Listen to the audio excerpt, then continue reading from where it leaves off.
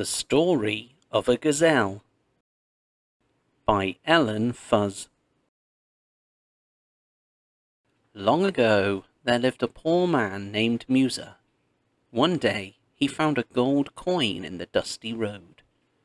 "Ah, I'll buy a delicious meal," he said. He hurried to the village market. There a trader was selling wild animals.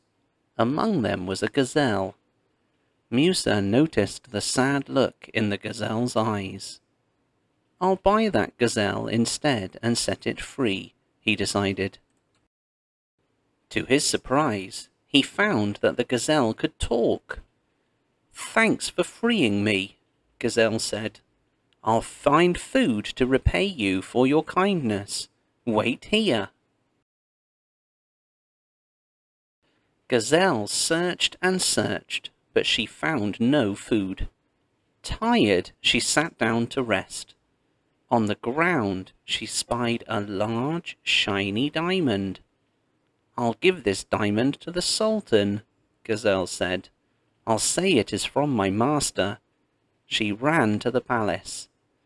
"Ah, what a fine diamond," said the Sultan. "I would like to meet your master. Bring him to me." Gazelle ran as fast as lightning. "Master, Sultan wants to meet you." "I can't meet the Sultan like this. My clothes are in rags," said Musa.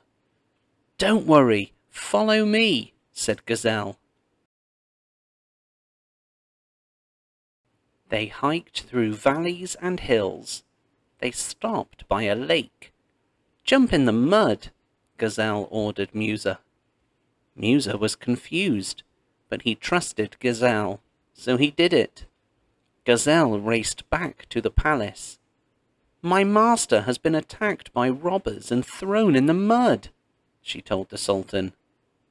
"I will come at once," the Sultan cried.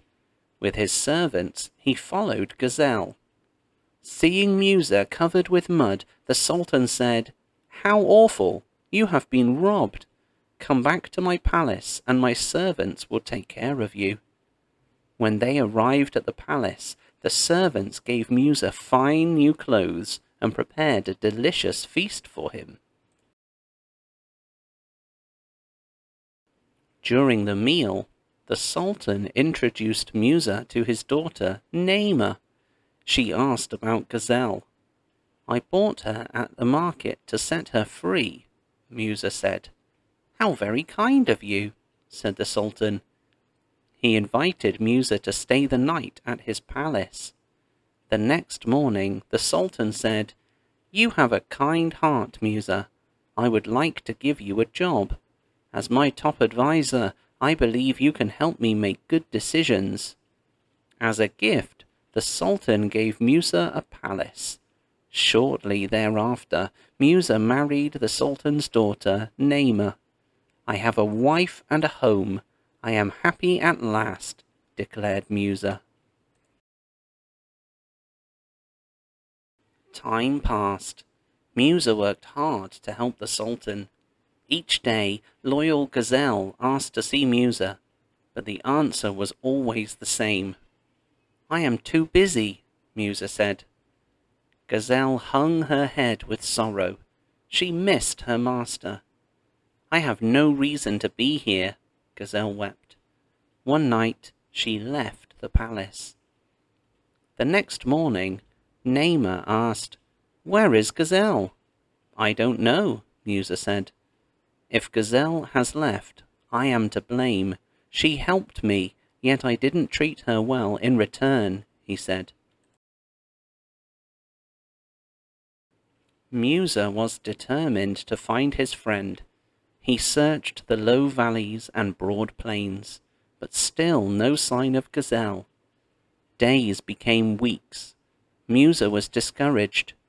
"I know. I'll look at the market where we first met," he said. There in a stall was Gazelle. "Gazelle, I found you. I'm sorry I have not been good to you. I neglected you.